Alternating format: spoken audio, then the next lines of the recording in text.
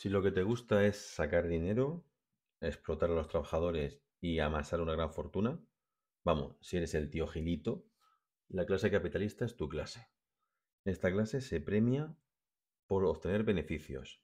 La clase capitalista tenemos que decir que tiene dos tipos de huecos para el dinero. Uno es el dinero que se ingresa normalmente y otro es el capital. Todo el dinero que se va ganando a lo largo de la ronda, normalmente, a no ser que te diga lo contrario, va a la parte de ingresos. Solo se pasa al capital cuando ya se han pagado los impuestos correspondientes, que eso se hace al final de turno. Siempre que haya que pagar algo, se coge de los ingresos también, y si no queda, pues ya del capital. La clase capitalista también dispone de huecos para almacenar todo lo que va produciendo, así como asignarle el precio, y un track que indica cuál ha sido el capital máximo que ha ido obteniendo, que esto será importante sobre todo en la fase de puntuación de cada turno. La fase de preparación del jugador de la clase capitalista, lo primero que tiene que hacer es pagar los intereses. Por cada préstamo que tenga deberá de pagar 5 monedas. Después robará cartas de acción hasta completar su mano de 7. Recordamos que normalmente se queda con 2 cartas, como siempre. Después tendrá que revelar 4 empresas nuevas. Imaginemos que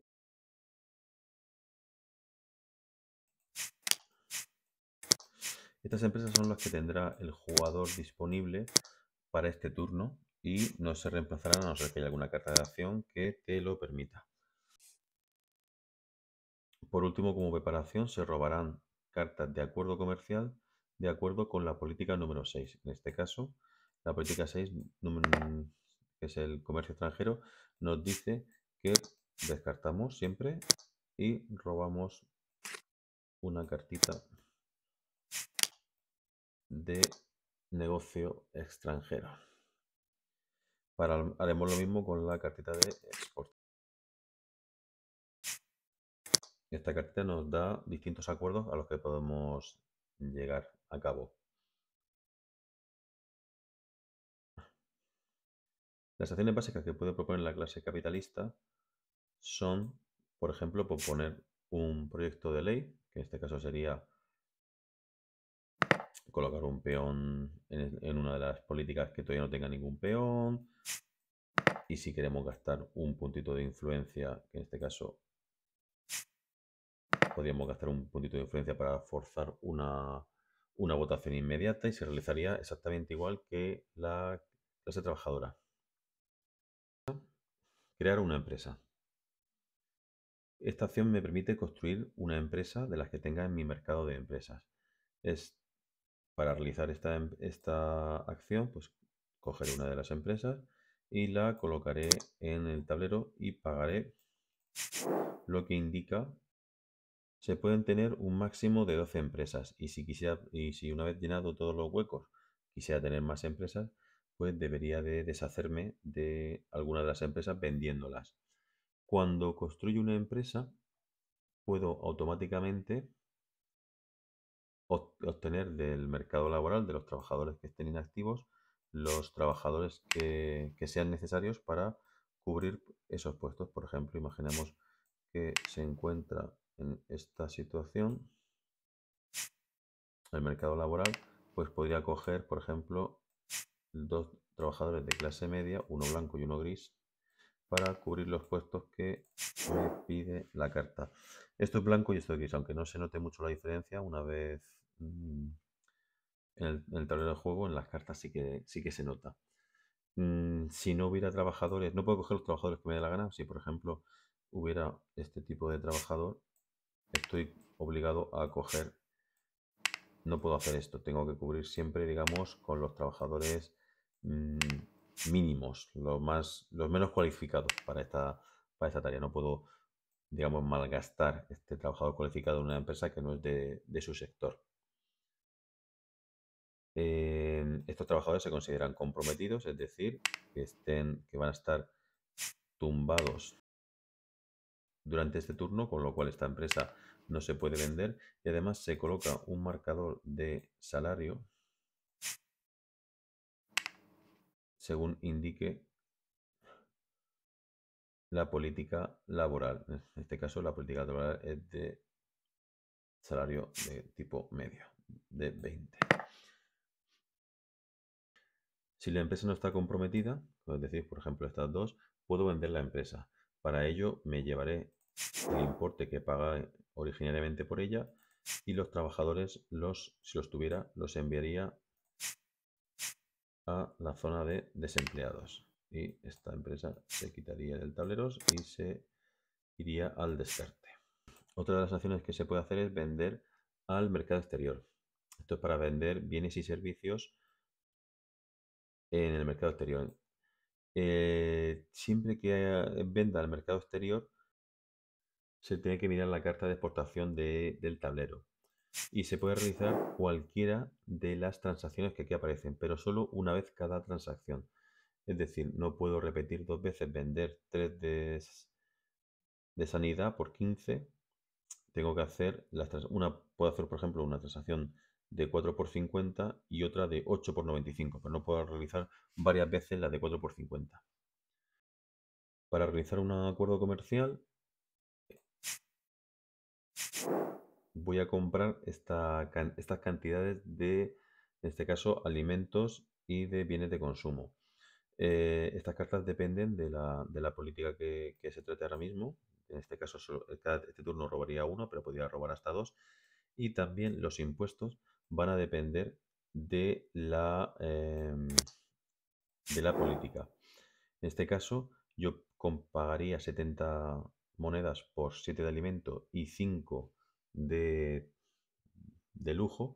Y dependiendo de la política, si está en la A o la B, pagaría una serie de impuestos a el jugador del gobierno. Hay que decir que esto es si yo quiero almacenar en mis almacenes locales esta mercancía. Yo cogería 7 de alimento, lo almacenaría en mi almacén de comida, cogería 5 de tecnología, pero si en vez de hacer eso quisiera almacenarlo en mi zona franca, no tendría que pagar esos impuestos. Lo de la zona franca es una zona libre de impuestos, pero claro, esta zona libre de impuestos me impide venderlo en el mercado local, es decir, venderlo a otros jugadores. Si yo pago impuestos, pues lo podré poner en mi zona normal de local y vendérselo a otros jugadores.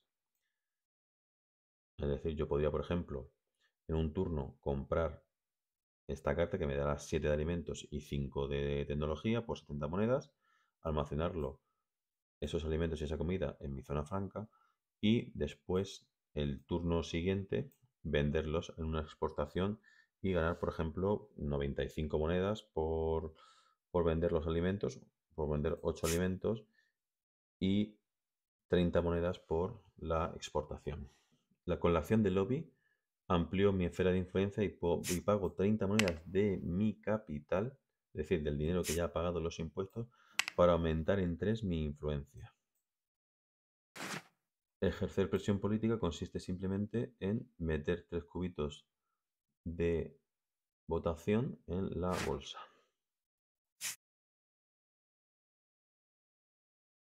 Como acciones libres puedo ajustar los precios, que consiste en mover el precio de cada uno de los elementos que yo tenga, aunque no tenga elementos, para que este es el precio que otros jugadores pueden comprarme, tanto los bienes como los servicios.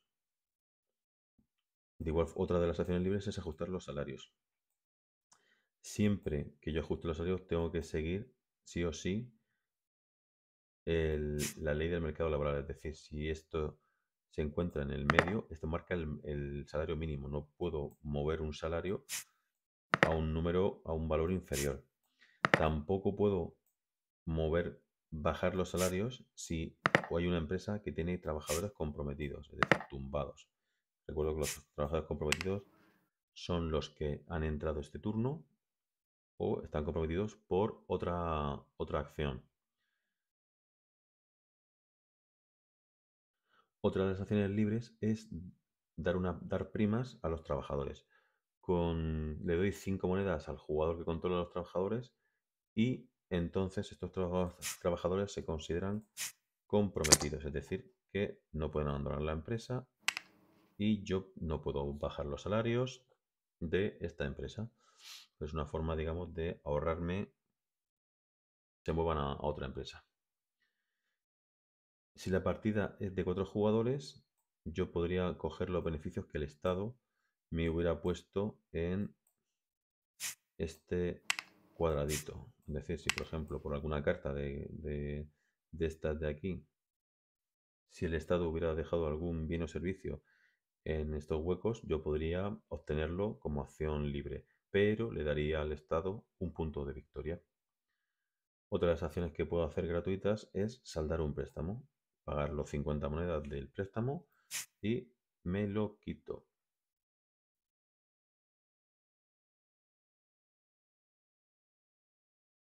Otra de las acciones libres es comprar almacenamiento. Para ello pagamos 20 monedas y podemos comprarnos un almacén siempre para alguno de los tipos de bienes y servicios que produzcamos. Cuando lo ponemos aquí, tenemos que decidir dónde la ponemos y aumentamos, digamos, la capacidad de almacenamiento en lo que nos indique. Por ejemplo, si la pusiéramos aquí, almacenaríamos 12 y 12, 24 de bienes de lujo. Y si la pusiéramos aquí, almacenaríamos hasta 8 y 8, 16 de alimentos. Hay otro tipo de fichita que no hemos mencionado, que es el de token de maquinaria, que son estos que tienen como una rueda dentada, que se pueden obtener a través de alguna de las cartas de acción que tenga el jugador. Esas cartas, cuando se juegan, producen tokens. Y tengo que ponerlos en alguna de las empresas, de mi sector, por supuesto, en las que yo quiera ponerlo. Esos tokens no hacen que la empresa sea operativa, sino que si la empresa ya tiene trabajadores, es decir, ya es operativa, me sirven para aumentar la producción. En este caso, con este token, esta empresa produciría 6 más 2, 8 de lujo. Si por lo que sea me dan los tokens y no pudiera ponerlos, pues los perdería, no los podría poner. La fase de producción es en orden inverso al orden normal de juego. Primero la realiza el Estado, después la clase capitalista, después la clase media y después la clase trabajadora. Normalmente se hace la fase de acciones en este sentido y la fase de producción en el sentido contrario. En esta fase, el jugador de la clase capitalista deberá de pagar los sueldos y recibirá los bienes y servicios de los que tenga empresas. En este caso, por ejemplo, pagaría 25 de sueldo al trabajador de la clase, al jugador de la clase obrera, de la clase trabajadora, y produciría 6 más 2, 8 de bienes de lujo, pagaría 20 a la clase obrera y recibiría 4 más 1, 4 de alimentación, pagaría 30 a la clase media y recibiría 6 de sanidad. Todos los bienes y servicios que se producen van directamente a los almacenes que tenemos destinados. Si sobraran algunos de alimentos o bienes de lujo y ya no cupieran en los almacenes normales, podríamos almacenarlos en la zona franca. Que recuerdo que la zona franca es para comprar cosas del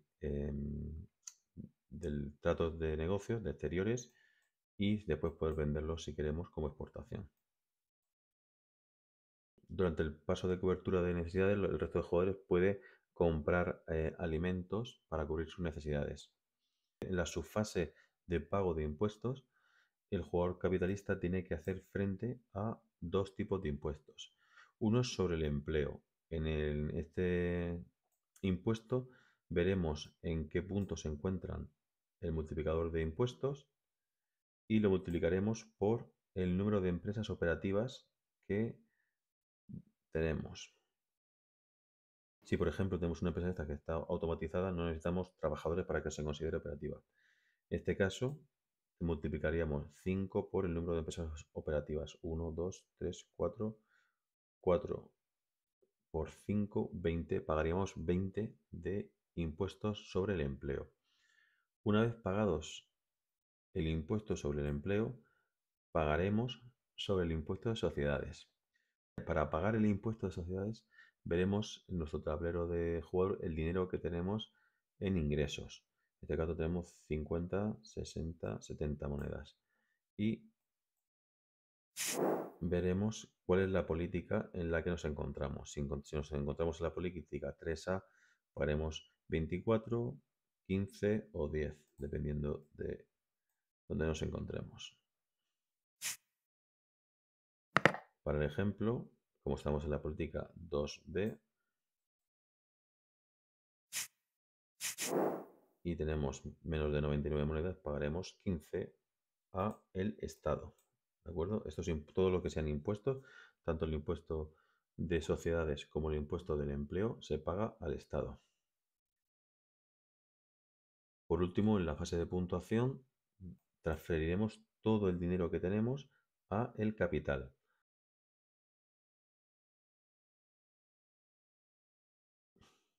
Transferiremos todo el dinero de nuestra fase de ingresos a nuestro capital. Entonces contaremos el dinero del capital que haya de este turno y de turnos anteriores y ganaremos puntos de victoria en base a esa cantidad. En este caso tengo 120 monedas, con lo cual automáticamente ganaré 5 puntos de victoria. Y además ganaré 3 puntos de victoria por cada paso que avance el marcador de riqueza para llegar a este valor. Por ejemplo, ya te digo, si tengo 120 monedas, ganaría 5 puntos de victoria y después ganaría 3, 6, 9, 12, 15, 10, 15, perdón, puntos más. Ganaría un total de 15 y 15, 15 y 5, 20.